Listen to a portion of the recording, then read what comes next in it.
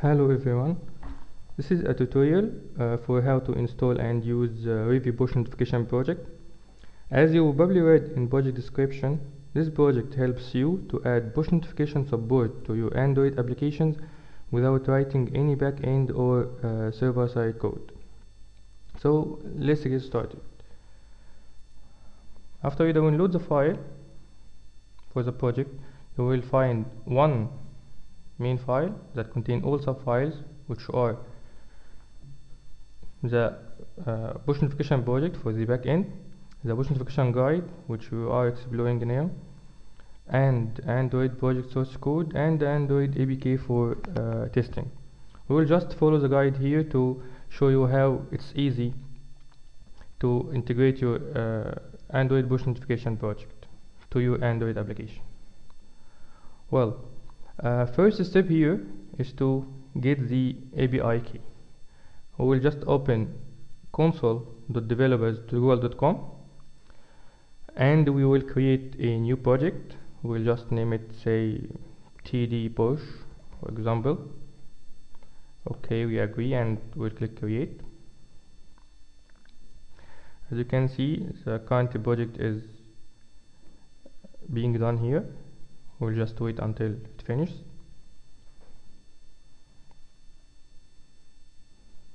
Here we go. Automatically the Google Developer Console directs you to the project page. Here you can find the project number. This one you need later for Android project. It will be considered as the sender number. So just could have it and save it for later use, or just keep it opened on your browser. Now for getting the API key, first you need to enable the API you want to use. So I will click API authentication, API, and I will search for cloud messaging for Android. This is the service we need. To send the push notification, you need to enable Google Cloud Messaging for Android on your API console. Just click the off button here. Okay, let's accept. You will find it here as enabled service. Google Cloud Messaging now is on. This is the first step. Then you go to credentials, and under public API access you click create new key, server key, and you click just create. You can add here the allowed API to use the product, but it's okay, you can leave it empty here. Here we go. Now you get the API key.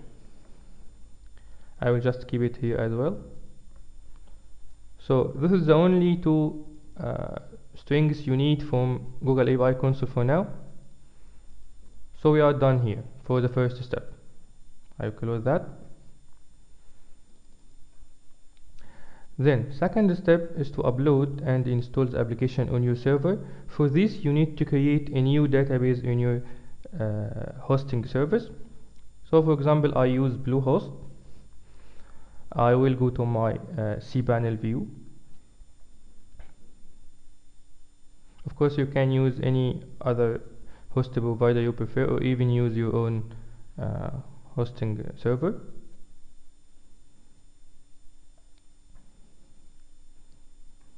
I will just search here for database. Here we go. I like about Bluehost is that we have MySQL database wizard, which will enable us to create database easily. First step is to create the name of the database. Let's say TD push. Next, we need a user for the database. Let's name it TD push as well. Password, generate password. I like user generator as well here. I will copy the password. Okay, I have copied. Use the password. I will keep this password here. I will click create user. So now we have this user with this password, and this is the database name. I will just click all privileges here.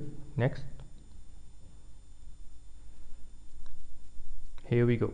Now we have completed the second task of creating a database. Okay. Following the guide, second step here is to upload the file on your server. So I will go back to my cPanel and I will click File Manager. Okay. I just open my root folder here.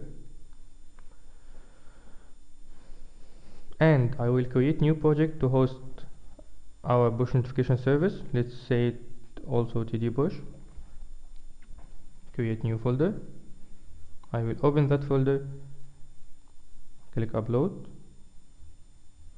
We need to upload this file to the server, Revy push. Okay, so I will click browse here, select the file. Here we go. Open. As you can see, it started uploading here. It will take few minutes. Just wait.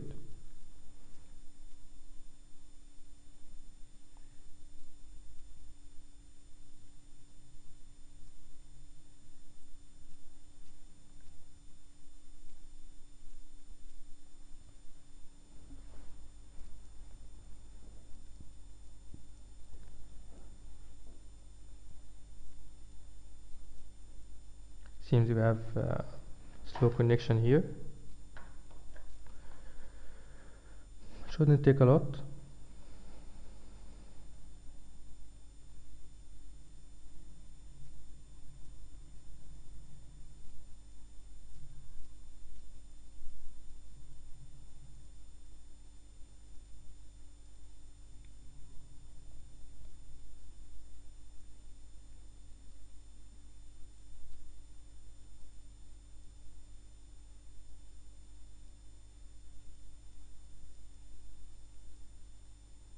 Here we go.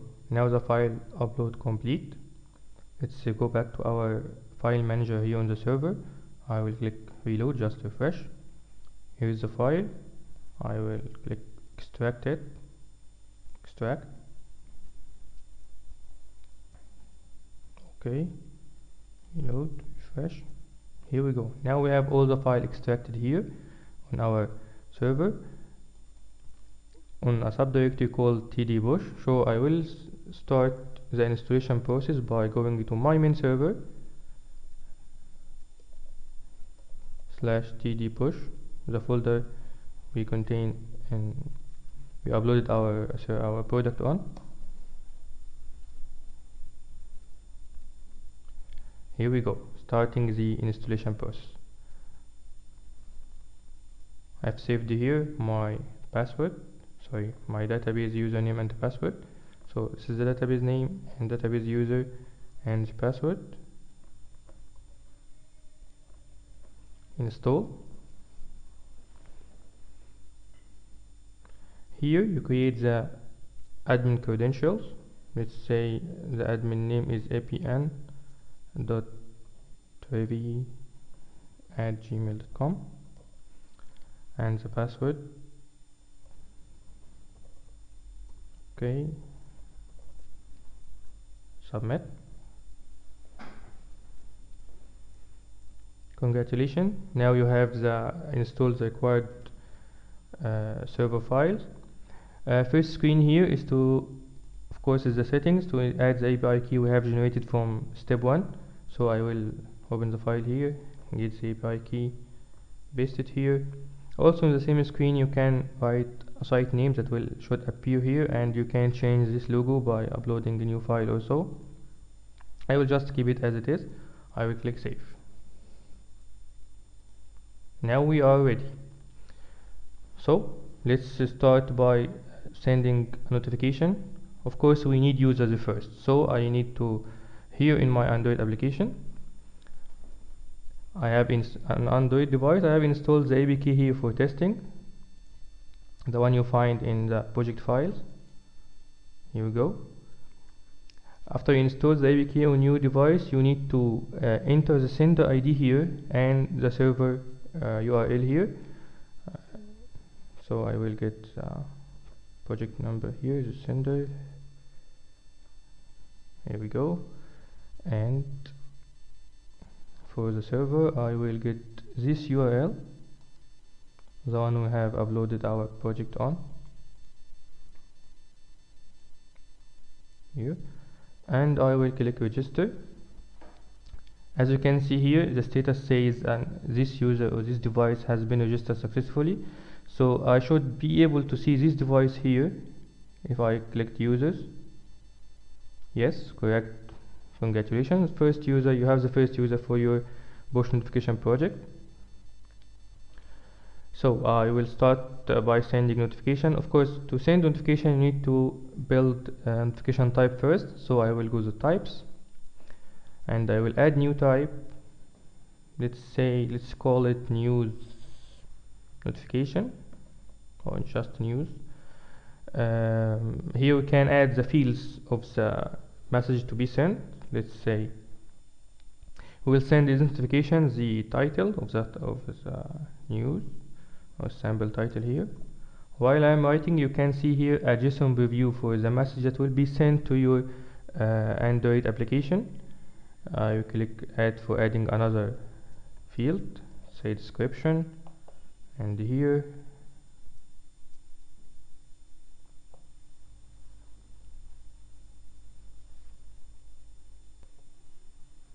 sample description. You can add many fields as you want. I will just save this type. Okay. Now I can send notifications to my users. When I select notification type here, I'll be let's say new project has been deployed, and here, okay, let's just say it. You can select here to send to all users or just one user. I will click send. I can see the report here says that this notification was being sent to one active user, so I should be able to see the notification here on my device. Yes, positive. Here we go.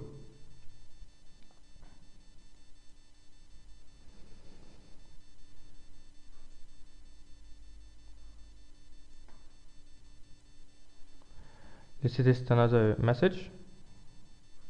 Here, sample title 2, sample description 2, just send. Here we go, the notification arrived. As you can see here, the title is sample title 2 and some extra information and sample description 2. Exploring other features here from the notification types window, you can add new type. I usually use a type called update, which informs our Android application that there is a new version of Android application. Let's say we send usually version 1.4 for example, like add, and required say 1. Okay, save. Now from the send window, I can select this type, update, and send. Whenever I have a new version of my Android application, I just add the version here and see if it is required or not, and click send. As you can see here, the notification arrived. Required equal 1 and the version equal 1.5. Of course, you will handle this notification the way you want on your Android application. So this is just a sample. You should parse this JSON, and based on the notification type, you take the required action. From here, you can see the users, and you can add user manual actually, which is a hard job. Let's just try it. Okay, in registration ID, username user1, email user1@gmail.com. Save. So let's try now to send a notification to this user. Okay, whatever data we'll enter here, send. Well, the first one succeeded and received notification. there is one failure here. To know the reason why this send fail, of course we know the reason this is not a valid user, but to know it from the back end, you can say check the reports here. You will see all notifications has been sent. For this one that succeeded, and there is one failed here. Why? This is the reason: invalid registration, which mean invalid registration ID. We entered from users here, we have entered invalid registration ID, which should be sent from Android application. From the users window here, we can edit user information, ID, username, or email. Of course, do not edit registration ID ever. It should be sent from Android application, as we just explained. You can delete this user if you want. We really don't need that. We can mark user as inactive by clicking this off button. Marking user as inactive will disable sending notification to this user.